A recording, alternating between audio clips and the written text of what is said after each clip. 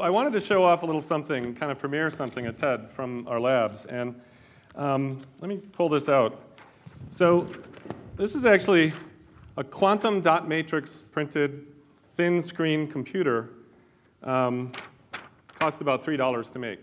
Can you guys see that okay?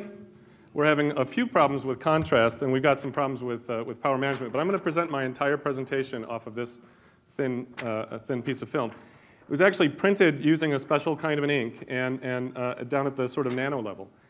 And I'm actually going to show it off here. We think it's $3 now. It'll probably get down to a few pennies in a few years. Now, to put that in context, in 2005, the semiconductor industry reported that we made more transistors than grains of rice, and we made them cheaper. So you guys at CMU probably aren't surprised that we're able to do this now. You know, this is sort of just the next turn of the screw. We were going to have an overhead projector. Did you guys remember that? Just hold on. All right, don't count this against me. Hold on. Oh, where is the projector? I'm going to, can we bring it out here? We can't bring it out? No, it's good. It's there. There, OK. I'm going to give you a few of these because we don't have quite enough power to run it all on one. So once you get set up, I'll continue. So you know, the interesting thing about these thin film, you can just print them. They're cheap, a few pennies, a few dollars.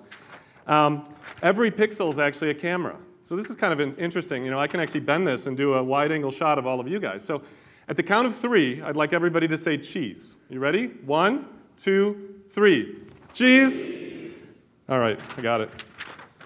My wife asked me to take a picture while I was up here. I was kind of excited. So this is about probably 3 Watsons per inch in terms of computational power. And it uses a substrate called a Casimir effect for actually generating most of its electricity. It really is parasitic. So if I shake it, it actually generates electricity. My fingers heat it up and things like that. So normally when we talk about computing devices, we think about 2 or 3 per. Let's go one slide forward. Perfect. Hopefully he'll get that set up.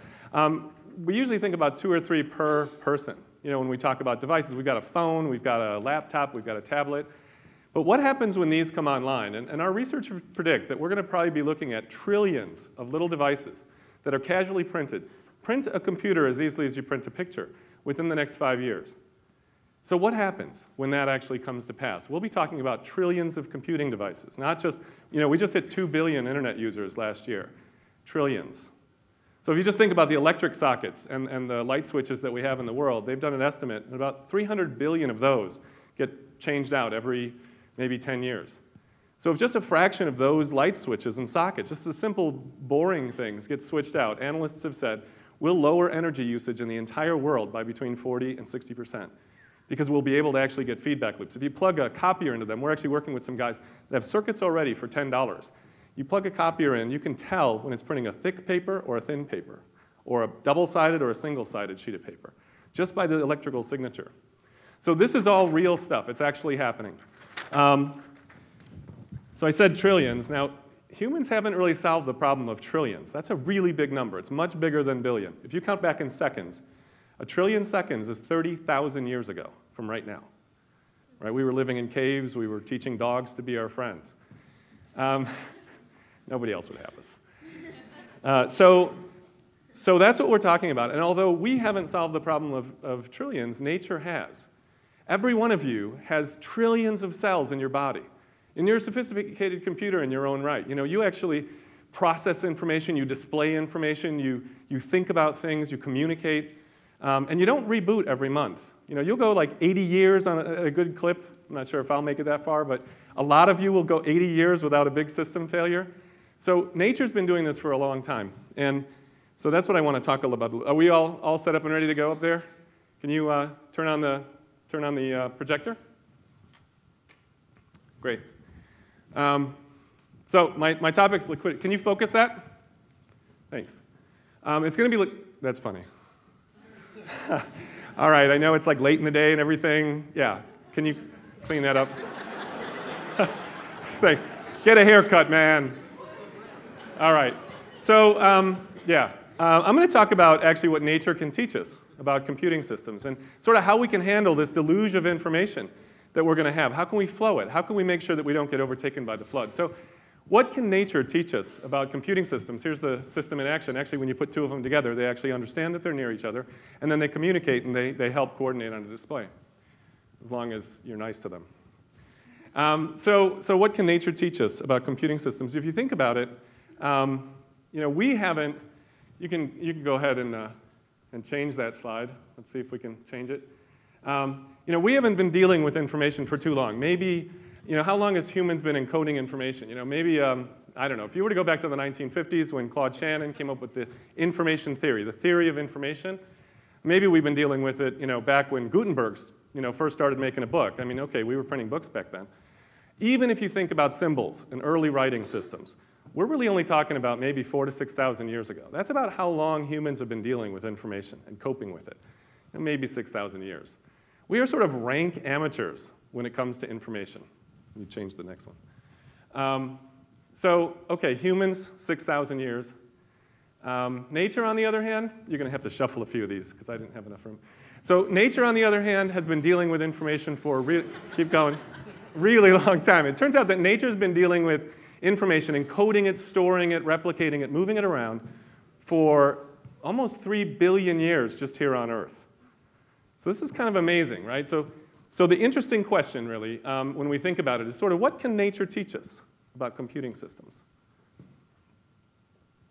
And that's kind of what I'd like to talk about today. So we know a few things at the basic level. We know that there are sort of levels of complexity. Protons and neutrons make atoms. Atoms make molecules. Molecules cells. Cells organs. Organs make us. Each one of those levels can be defined, modeled separately, and understood differently. They're sort of levels of complexity. One builds on the other in terms of abstraction. And this is a really powerful pattern from nature.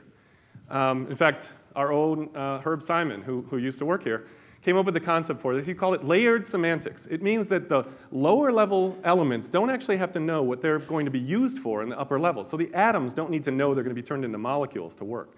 This clean separation creates sort of foundational layers so that we can build things, and we know that stuff isn't like a house of cards that's going to fall apart underneath our hands. So this is a really important concept. And I didn't mention DNA. Maybe I should have, I don't know, put that between molecules and cells. DNA is kind of interesting. DNA is sort of life's way of containing information. It's the storehouse for all the information that makes you or I who we are. So this is an interesting thing. Let's think about DNA for a moment. Life uses DNA in the form of cells. Chromosomes actually hold a bunch of genes, and it uses it to replicate it and to send it around and to shuffle it around. It is a container for information, for life's information, in the form of genes.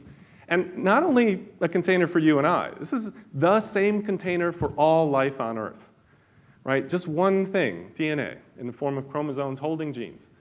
So that's a big deal. It's sort of the standard container for everything. And containerization, that's the design pattern that we found. We use it too in the world. If you think about something like maybe, I don't know, the lowly shipping container. That doesn't seem very exciting, but this is one of the things that actually totally revolutionized worldwide commerce.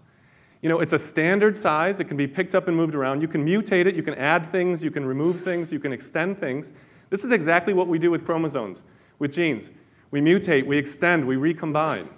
And we have the standard container that allows us to do this. In fact, we don't need to know what's inside the box to do things. This is pretty interesting. So when shipping containers came about, it really changed things. Back in the old days, longshoremen had to pile up stuff in nets.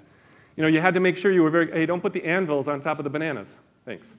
So you had to be very careful, voice activated, not to mess it up. But once we got a container, everything changed, right? We didn't need to know what was in it. All we needed to know were the dimensions. And once we had the dimensions, we could make boats, we could make trucks, we could make cranes, we could start shuffling information in the form of commerce all over the world. So a lot of people don't really appreciate this. There's a wonderful book called The Box, and it actually celebrates the shipping container, the lowly shipping container. In fact, the guy who wrote The Box, Mark Levinson, actually said that in his studies, in the decade, right after shipping containers came into use, that was around 1966, the amount of worldwide trade, global trade, was twice as much as global manufacturing, and 2.5 times as much as global economic output. Right? So just that one thing, agreeing on a standard container, suddenly exploded and kind of helped make the world flat. So this is a design pattern right from nature. You know, you're doing a good job up there. So, you know, let's talk about information liquidity for a second. So not only that, you know, cells contain DNA, but it's sort of life's currency. This is sort of the idea that genes are stored in little replicable boxes. They're traded, they're passed around in massive quantities, you know, across species boundary and across generations. They are shuffled around to create new value. That's kind of a big deal. Now, you might be asking yourself, why is this important? Why do we care about how DNA works, how genes work, and things like that? Well, I have no idea what I'm going to say here. Liquid currency was the game-changing innovation actually here in our own economic system in the past 1,000 years. You know, this idea that you could liquidly exchange things for value was a big deal. You know, before this happened, commerce was mostly a barter system. You know, and you had to trade different things. And the problem was you couldn't separate the value of the good from the good itself. You know, it was kind of hard to get anywhere when, you know, a sheep is equal to 36 yards of fabric. Right? How do you scale? How do you interoperate with other cultures? You can't. So Britain took this really seriously. Right? They actually appointed the smartest man in the world to head up the Bank of England and recoin the mint back in the 1600s. His name was Isaac Newton. And he was actually a natural philosopher. His job was to look at nature, to figure out the design patterns in nature. And for the next 150 plus years, Britain dominated the economic landscape. So big idea, liquid currency.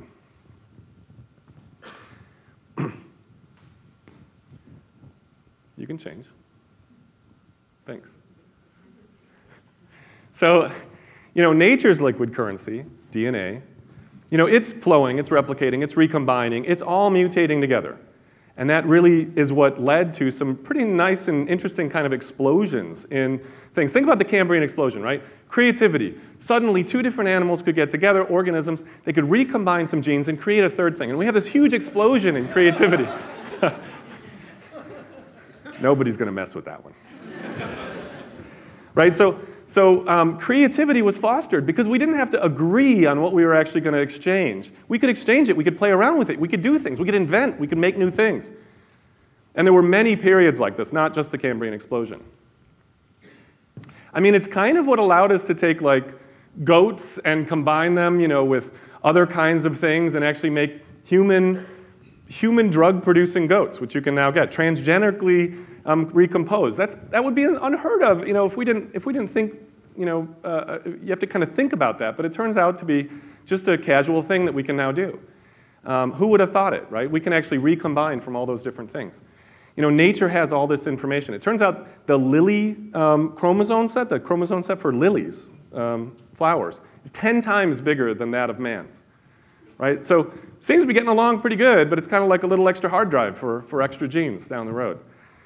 So this is just this amazing thing that's happening out there. And you know, liquid currency totally revolutionized our commerce, our way of doing things in the whole world. And now we're coming to a new kind of thing. We're getting a new economy that's the information economy.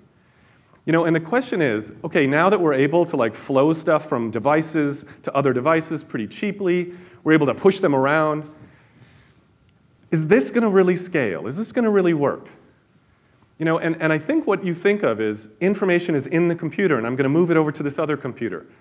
But the reality is, when we have trillions of information devices, and they're all sending us billions of messages, it's going to be like flipping the sock inside out. It's going to be not information in the computers, but people, computers, devices in the information.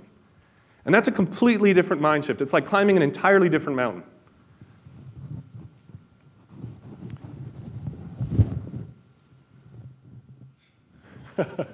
So how are we going to identify all this stuff? Okay, let's imagine that we've done it. We've hit a trillion nodes, and that's predicted to be in about 5 years from now. We're not talking very far away. How are we going to identify information? You know, how are we going to know what the right thing is? How are we going to know we're talking about the right thing? And this is a really interesting question that we can actually find out from nature as well. Nature has this really cool thing. Down at the atomic level, at physics, no two atoms can exist in the same place at the same time. This is actually called Pauli's exclusion principle. Right? It turns out that stuff made of matter just has a unique identity. Right? I can point at a cup And we know 2 cups aren't sitting in the same place at the same time, so you and I can have a conversation about that cup, right? It's just a given. We know we're talking about the same thing. But what if I talked about information, something more abstract? What if I talked about like Moby Dick? What am I talking about? Am I talking about my book? Oops. Am I talking about my book, Moby Dick? Am I talking about your book? Am I talking about all the books of Moby Dick? Or am I talking about something else? Maybe I'm talking about the pattern of words. So we don't even know necessarily what I'm talking about when I say that. Think about the old fable of the blind men and the elephant, right? The one blind man grabs the tail. It's a snake. I know it's a snake. And the other one grabs the leg, and he says, clearly this is a pillar. And the third one pounds on the belly, and he says, it's a wall, right? So we all think we're talking about the same thing. But in reality, we have imperfect information, right? We don't even see the whole story. We don't even see the whole picture. We're missing the elephant in the room, right? So this is a real problem, and that parable is there for a good reason. Most, and many maybe, arguments are really because people have a confusion about identity. They think they're talking about the same thing, but they're not. And this is a big deal. And you might not think it's a big deal today, because we're talking about 2 or 3 computers. But I just interviewed a guy who is making drugs right now that work, that go in your body and use the acid in your stomach to generate a wireless signal to a Band-Aid on your wrist. Proteus Biopharma, look it up. They're doing it today. So this is what's happening, right? And we're going to have so much information. It's going to be so wonderful if we can get through all the noise. And to do that, to collaborate, to talk, to be able to have a good conversation, we need to actually be able to know we're talking about the same thing. So can we do this for information? Can we do what Pauly does for atoms? It turns out we can. This is a UUID. It stands for Universally Unique Identity. And it's just a really big number. Mathematicians say if we generate a really big kind of random number or label, we're guaranteed that it's unique. Not just unique in my computer or on my database, not just unique in my city, my country, my world, unique in the universe. I can number every atom, and I would still have leftover numbers. So this is how you do it. It's just a mathematical trick. Ah, you say, what about resilience? Okay, we've got trillions of things. We've got all this information. How are we going to scale? How are we going to remain agile? Are we just going to get completely sort of piled up and overloaded with all this information? So I asked one of our researchers, Dr. Peter Lucas, I said, how does nature handle, he's the head of our research agenda at Maya. I said, how are we going to handle all this? How does nature handle scaling? How does nature handle resilience? And he said, well, it uses something called peer-to-peer networks. I said, oh yeah, like Napster. That's like a bad deal, right? The record company was pretty upset about that whole thing. Yeah, it got a bad political rap. But it turns out that pretty much all ultra-complex systems use peer-to-peer as one of their ways of doing things. So I said, well, I still don't understand. What does peer-to-peer mean? And he said, well, you can't get rid of Moby Dick. You can't get rid of it if you tried. There's no way. Well, why is that? Well, it turns out Moby Dick is an example. It's shared in something called a peer-to-peer network called public libraries. It's massively replicated in used bookstores, in private libraries. Every single library can be a client. Every single library can be a server. In 30 years, you can still resolve a link if the question is Moby Dick. That's pretty interesting. So you can't get rid of Moby Dick because it's in a peer-to-peer network. Well, okay, I just read a research report, and there was this link at the end of the research report, and I'm really interested in it. So I asked around, and I said, what percentage of links, what percentage of URIs, Universal Record Indicators, or whatever they're called, HTTP things, what percentage of those, I'm sorry, CMU guys probably know what that is. What percentage of those, from this report that I have, will be able to be resolved in 10 years? What percentage in 20? What percentage in 30? Turns out less than 1%. Oh, wait a second. Less than 1% of the links in major research papers and books will be able to be resolved in 10 or 20 years. Yeah. Really? Okay, so what's your solution? Well, we're just going to copy the things that are really important. We'll make extra copies. Well, how many? 5? 10? How many's enough? Well, the things that are important we'll copy a lot. Really? So, gossip, trash talk, Lady Gaga, cat videos. We're going to bequeath those to our children's children. That's what we're going to do. What about information that we don't think is important today that turns out to be hugely important to the next generation? Well, we're screwed. just the bottom line. Let me give you another example from nature, just to drive this point home. So it was thought that the pigments in our eyes, the gene that encodes the pigment in our eyes, was only around in 2 other kinds of organisms in the whole world. So Dr. Ventnor, Craig Ventnor, the guy who sequenced the human genome, he decided to find out. He outfitted a research ship, and he went out on the ocean, and he took giant buckets of water, 5, 10, 15-gallon buckets of water, and he actually started pulling them out, putting a screen across the top of the buckets, and screening everything that came out of it with his gene sequencer. Everything. He's looking to find out if this gene exists anywhere else. And he goes deep underwater. He's pulling stuff up. He's pulling stuff out of the high levels of the ocean, the low levels, the northern parts, the cool parts, the warm parts. What does he find? He finds that almost every species in the upper part of the ocean, in the warm parts, have the same receptors that they use for both communication, for energy production. And he found something else. In 1 barrel of seawater, he found 1.3 million new species and 50,000 new genes and 50,000 new species. I thought this was using some kind of voice recognition system with this film. Doesn't seem to be working. Right? So think about that, right?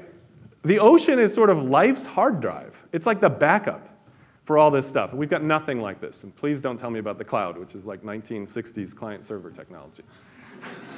Please, dear God, don't tell me about that. Do we have anything like this in the cloud? Do we have anything like this in the web? Do we have anything that is a standard container with universally unique identity, with mutable and extensibility so it can grow over time?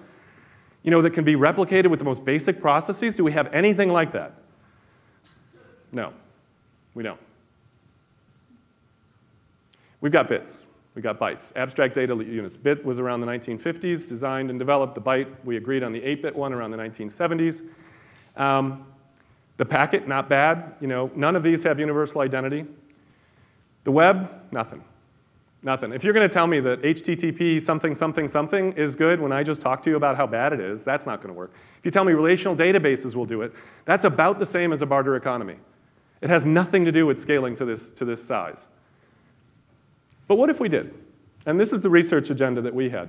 What if we actually researched building something based on nature, biomimicry for computing?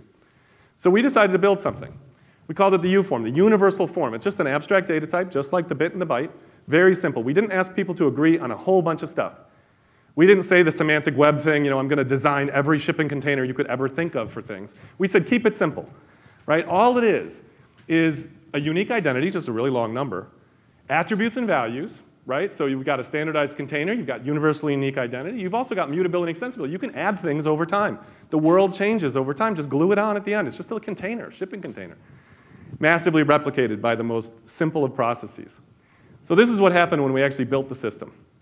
We built a system. We started using it with DARPA. They're the sort of department of mad scientists, for the government. Right? They were invented right after Sputnik circled overhead, and the president said, that was a surprise. I would like to create an agency so that we're not surprised again. And they've been funding some of our research. Right? And we found a 400% increase in collaborative decision-making in a real system out there, a 300% increase in overall situational awareness. Time to learn went from 2 weeks to 1 day to learn the system because it was sort of worked the way we thought. New functionality created in minutes rather than hours, and some of that functionality coming from the crowd because it was so easy to recombine. It was like the Cambrian explosion of innovation. Didn't even show up in the top 10 of network bandwidth. So what I'd like to do is show a live demo using this film of this. Do we still have time? Really? No? All right, guys. I can't do it now, but I will be around, and if you give me some liquid, I'll probably show you something. Thank you very much.